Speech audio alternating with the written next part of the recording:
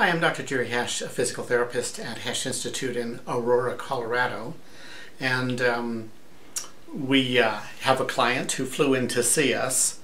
And on this film, we're just going to focus on the feet and ankles and subtalar joint.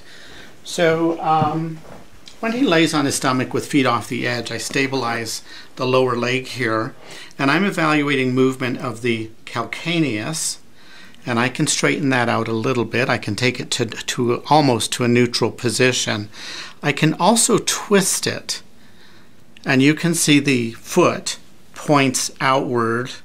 And I would estimate that that's at least 20 degrees.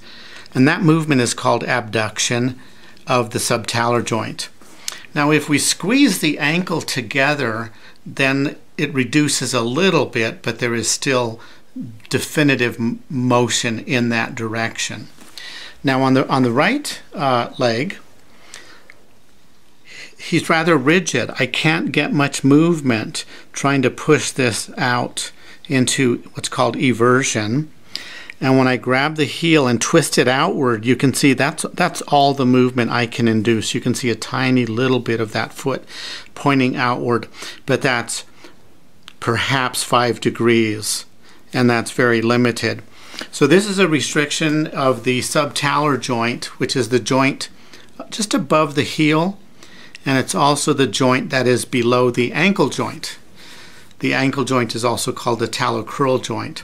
So this is a motion restriction, and it affects the rest of his foot and ankle. If you would lie on your back now, please, and keep your feet off the edge. And so the mid portion of the foot is right here, and on his left side I can grab his midfoot and I can freely rotate it medially and flatten the arch a little bit. And on this side there's a distinct tightness there, and that's influenced greatly by the subtalar joint. So there's just very little give here. It feels very firm. Can you feel the difference in that movement? Yes. Okay. And it looks like we have a visitor. Our dog escaped.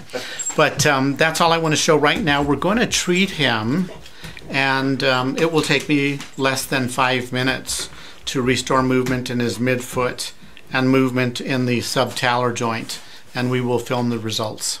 Thank you.